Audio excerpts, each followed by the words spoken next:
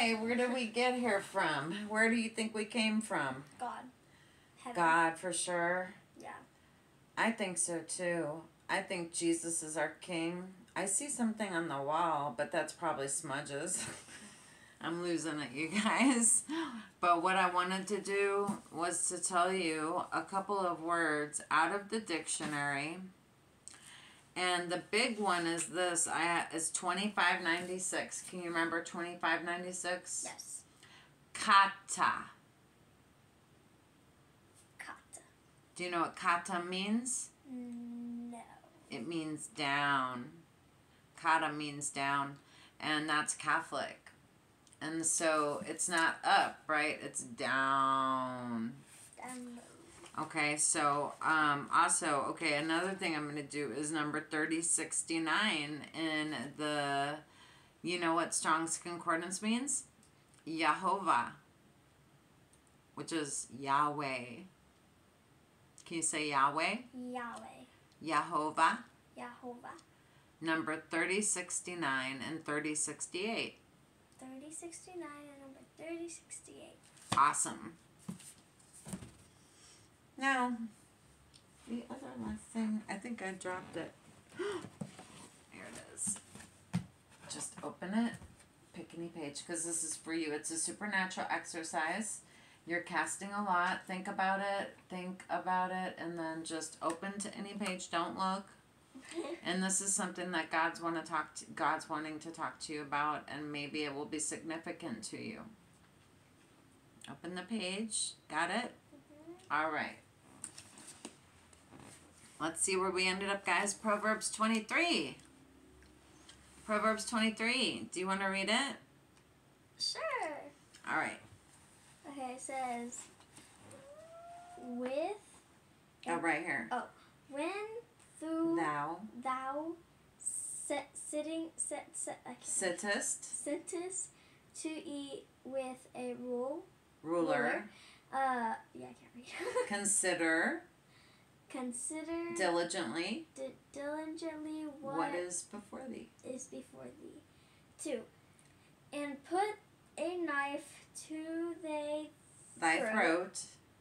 If thou be a man given to appetite. Be not desirous of his dainties, for they are deceitful meat. That's talking about women.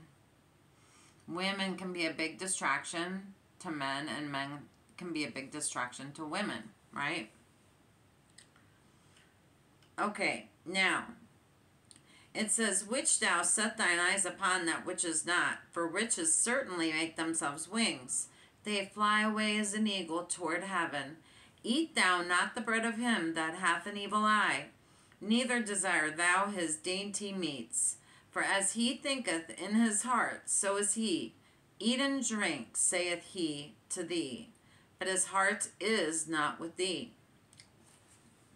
Interesting stuff, guys, today. I was doing a little experiment today with my daughter's friend. She's here for the weekend. And we are having a good day. We are definitely having a good day, wouldn't you think, sweetie? We're doing Bible studies, and I'm helping the girls. And have you been baptized fully yet under the water? Never. Would you like me to baptize you while you're here? Sure. Okay. I did a baptism. You guys, if you go to Anonymous Bread, that's the name of the channel. He has like 49,000 subscribers, and he came all the way from Virginia with his mom recently, and I baptized him in Epsom salt and olive oil and water in the bathtub. He wore shorts and a shirt, and we got it done, baby. We got it done. So praise God, praise God. And we're gonna anoint you too, sweetie, because that is what's gonna happen. We're gonna like definitely baptize you. Okay, I'm gonna take my glasses off because it was like getting so bright by my face. Do you see that? Yeah. It's like, now you see it, now you don't. That's what's gonna happen when the rapture takes place, you guys. We are just gonna be here one moment, and I believe we're gonna be turned from mortal to immortal. And for 7 days, we're going to preach to the people that are captives on the earth. and we're going to preach to them about Jesus. And on that 8th day is the day we will be raptured. All blessings and honor and glory and power be unto the Lamb that sits on the throne, King Jesus, forever and ever. Amen. Amen. Thank you, my sweet child.